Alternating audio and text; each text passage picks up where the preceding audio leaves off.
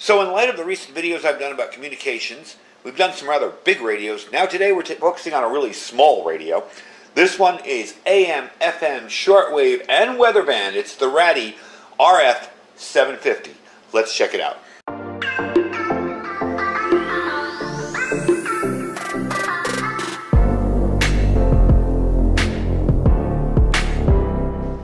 Alright everybody, welcome back. So now with shortwave becoming more and more popular due to global issues, we start to see that it might be a really good idea to have a shortwave radio in your emergency preps. This one in particular would be awesome for, say, a bug-out bag or a get-home bag because of its size. Now I am very much zoomed in on it, but you can see by my hand how tiny this little radio is. This thing has no weather radio. It also has no alert which you can set, so when there's an alert on the frequency you're listening to, it will let you know. It is battery operated. It has AM, FM, and shortwave, but it's a limited shortwave band. There's not all the shortwave bands in there, but a good sampling of where there'd actually be talking going on and where there'd be radio shows going on. I believe it's 5.7 to 17.9 megahertz. Okay, you have a 9.85-inch wire antenna. This also has 6 different equalization modes. I know it's weird in such a tiny little radio to have all this. And it is also a Bluetooth music player. So you can connect to this via Bluetooth. It also has on the back here a place for a trans flash card if you're interested in doing some music off of your flash card. We're going to run this thing through its paces. I'm going to show you its different operations. But I wanted to give you a little bit of information on this thing first of all. Now, this has a very kind of old school battery. It's a lithium-ion battery. But what it reminds me of is the old Nokia batteries, you know, from the Nokia cell phones. So when you get this, the battery won't be in it. Let's pop open the back here. But you can see what the battery looks like. It's a BL5C, I believe. And that will just slide right in there. Real easy. And it is rechargeable. You see there's a USB-C port right there. It does come with a charger. And it also comes with a strap. The strap is to connect to that top piece right there. Let's make sure we can get this all in the video because I have it really zoomed in here. And that will be a handy way for you to carry this on your gear or in your gear. What I like about it is the size and the features. Of course, any radio this small is going to be a little bit of a compromise, but this thing has so many features in it that it allows you to do a ton of things with such a small package. And it's super lightweight, so this isn't going to be something that's bogging you down. It also kind of has that cool old school military retro look to it. Now we're going to go through all the things on this at first. There are a ton of different lights and indicators and everything, but I'm going to give you a little bit of information on the radio. Now, as you know, this comes with a USB-C charging port. It charges up very quickly. It's considered a preparedness radio or emergency kind of bug-out radio from the company itself. That's Raddy, R-A-D-D-Y is their name. It has your no alert, which I mentioned before. Now the band areas. Okay, you got AM from 520 to 1710. You got FM from 87 to 108, pretty standard. And we mentioned shortwave. Now, shortwave band is limited on this from 5.7 megahertz to 17.9 megahertz. But you can also pick up the weather band on this and get alerts when there's something going on that particular band. This supposedly has improved reception from the little bit of playing around I've done with it. It actually does pull in the signals pretty well. It has an embedded DSP chip to improve sensitivity. That will also enable you to set the spacing and frequency for listening to your stations loud and clear. However, in a radio this small, you're going to have to tune very slowly to pull in the signals. If you're one of these people that just flings the dial back and forth, you're going to miss a lot. You're going very slowly and you'll catch signals. It does come in very clear. It's easy to tune. It's just you got to move a little bit slower than most radios. So what I'm going to do is back up the camera a little bit so we're not like into this thing and you miss half of what I'm showing you. And we're going to play with it a little bit, and then we're going to try outside with an extended antenna. I'm going to clip an alligator clip on the end here, and I'm going to throw up an extended antenna and see how well this thing performs with that antenna. Alright, so just looking at the top, you have your power button, your set button, your forward and backward buttons here, if you're playing on a trans flash card, your rewind, and your band. Okay, this is your volume control here, and you'll just move that back and forth. Let me see if I can show you moving it. There we go. On the side here, you'll have your choosing what you're going to choose to do with this. You can do radio, you can do with a flash card, and you can do the play on the end there. So you just move it however you want to do it. Okay. Now when you turn it on, it will say radio. Okay, and you got your little meter here. This will adjust your VU meters and your volume meters, or your signal strength meters. This all becomes a meter on top here. Let me turn on the radio so you can better understand what I'm talking about. There we go. A little bit of a light show, and it says radio. Okay. Now, this is on a...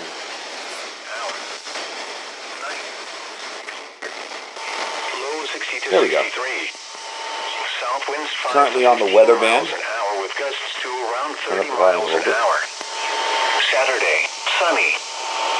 So you can hear the weather band really, really well. Okay. I'm going to take it to the FM band, and again, I'm just going to play a talk station because I don't want to get copyright strikes on me or anything. So let's move band here. Registration by CDW. People who get it. Find out more. Now you see what I mean by how slow you have to tune.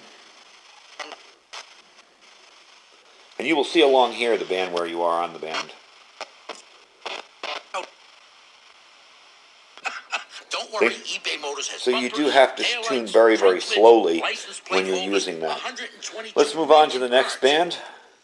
And that is your first shortwave band. And I doubt you're going to hear anything on shortwave in here. And you definitely won't hear anything on AM.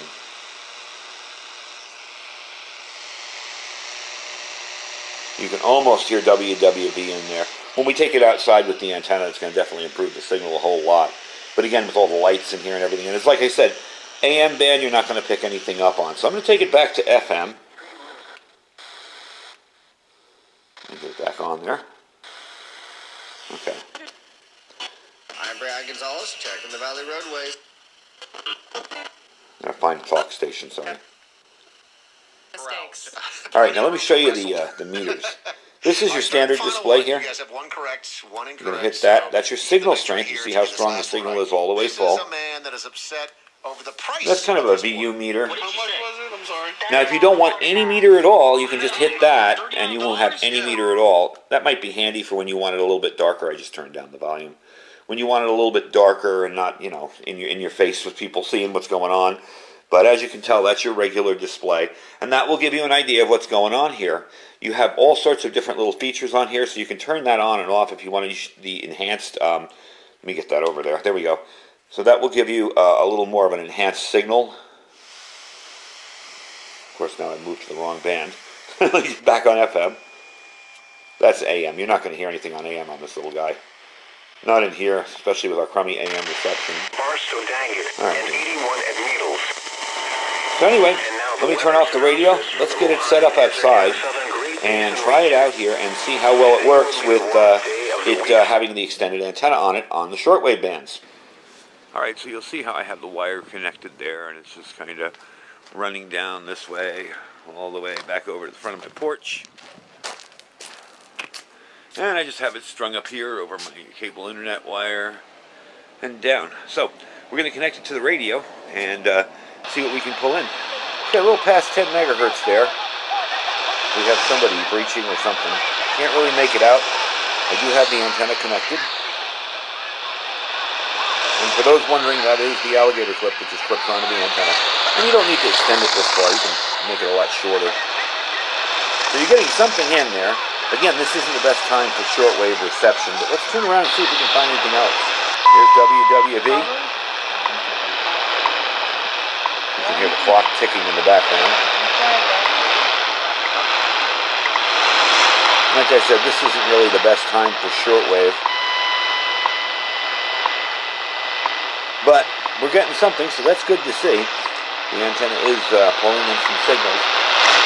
Remember, the higher up you get this antenna, the better it will be. And you go there.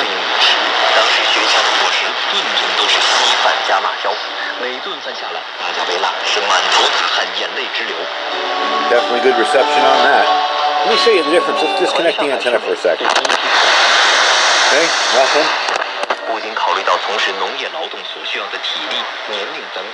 It's definitely pulling in shortwave. That's really nice to see. Not that I can understand what they're saying. Alright, let's get it back up on the table. I'll finish it up and do some final specs and tell you where you can pick up one of these kind of unique little radios for not too bad of a price. Alright, so one of the things I wanted to demo with this quickly is the Bluetooth and connecting it. It's very, very simple. You're just going to turn your thing to BT there, Bluetooth. This is radio. You're going to go to Bluetooth in the center there. You're going to turn on the radio, and it will do its little dance. Bluetooth mode. It says Bluetooth mode. What you want to do is hit this button here, okay, and start it. What you want to do is hit this button here, and hit that, and there you go. You'll see it's polling now. We're going to look for it here. I'm going to do a quick little search here, and look for available devices on my phone. I don't know if you can see it searching down there. But it is looking, and it showed up before, so I hope it shows up again, or I'll feel kind of silly. There we go. RF750. We're pairing with it. Pair. The Bluetooth paired successfully. Bluetooth paired successfully.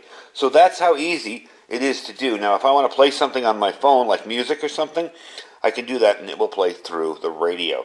So that's really a neat little feature. You do have your card play on the end here if you push it that way. And it will play the transflash card if anything's in there. Of course, there's not anything there. And you always go back to the radio.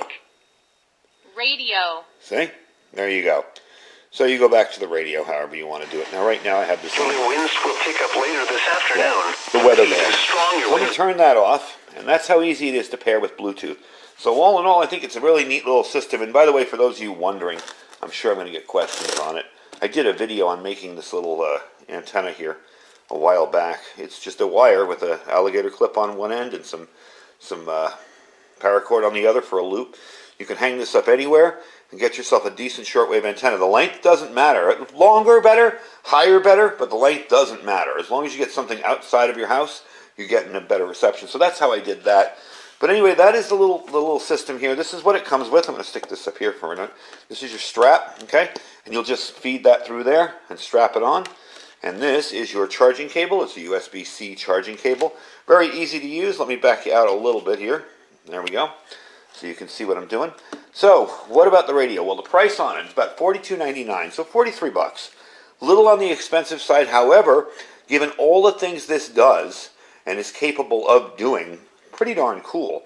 One of the things I was thinking about with this is setting up some instructions on maybe bugging out, or maybe leaving a flash card in there for a family member, you know, where it tells them, all right, before you leave, shut off the gas, shut off the water, get the bug out bags that are located here. Just a voice message. Kind of things like that. Very, very helpful when, say, your spouse or significant other is home and the world's going to you-know-what, and, you know, they're like, just tell them, turn on the radio, set it on that, and hit the button and it will play. So you'll be able to kind of record a little bit of a message or something like that. Also, too, you can do books on tape, you can do instructions, you know, maybe some survival and prep kind of stuff on there. Either way, it's a neat little feature to have in there. Not necessary, but kind of cool. And as you can see, the shortwave reception on it is very good. Unfortunately, I can't test AM because we don't have AM reception out here. We had one station that used to come in really well, and it just doesn't do anything. I've actually been thinking about buying a very low-power AM transmitter and playing some non-copyright restricted music on it just so we could test AM reception, but that's kind of cheating, I think, because you're just picking it up from across the room. So the link for it will be down below. I do like the look on this. It's kind of a old 70s military style radio. Again, if it didn't work well, I wouldn't care about the look. It would not be a thing for me, but I like the look on it, and it seems to do very, very well. I do like the fact that it is rechargeable, because that allows me to throw out a solar panel outside of maybe my bug out location, outside of wherever I'm stuck in an emergency, throw out a solar panel, connect this to it, and it charges it up, and I can listen all night. You will get about 10 hours of listening time on it. From my experience, I left it out here the other day in the morning. I turned it on to an FM station, an FM talk station, and just kept it at a medium volume, went back inside, came back, and it was about 10 hours by the time it was finally dead and done. I kept checking on it.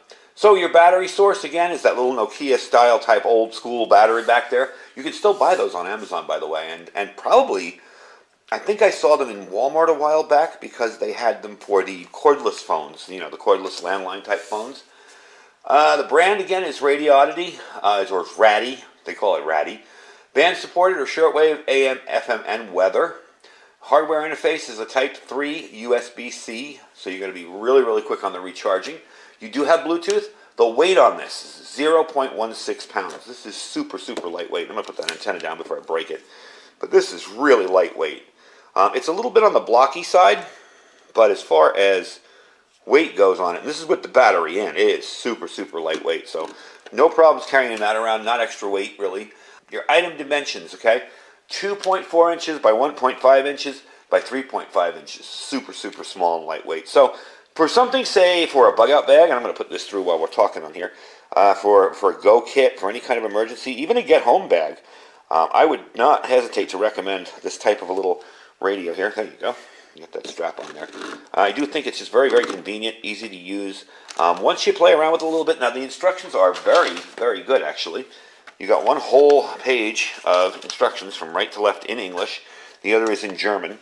And the instructions are really, really good and easy to read, easy to understand, and very, very simple. So, nice little radio. Not too expensive. I mean, it's a little bit on the pricey side for a small shortwave, but you see the quality is there and the actual reception was there. I was able to pull in stations using that external antenna. And your external antenna doesn't have to be this big. I have a little, like 14 gauge wire, a little tiny spool that I picked up in Radio Shack years ago, and I taped a bullet to the end of it, you know, kind of like wrapped it around and taped it with some duct tape, so I can take it and throw it in, just an empty bullet, you know, not an actual live round, just the bullet itself, so I can take it and throw it up into a tree, and the weight from that bullet will kind of swing around the tree and hold it up there. And this thing's about that big, and it's got a little alligator clip on the end. So you can design an external antenna for this any way you want. There are no plugs anywhere here for an external. So generally, if you're going to take something like this, say in an emergency kit, I would invest in some kind of external antenna, and probably smaller than this one. I just used that because that's what I had. So that is the Raddy RF750 portable AM/FM shortwave weatherband radio receiver and Bluetooth speaker.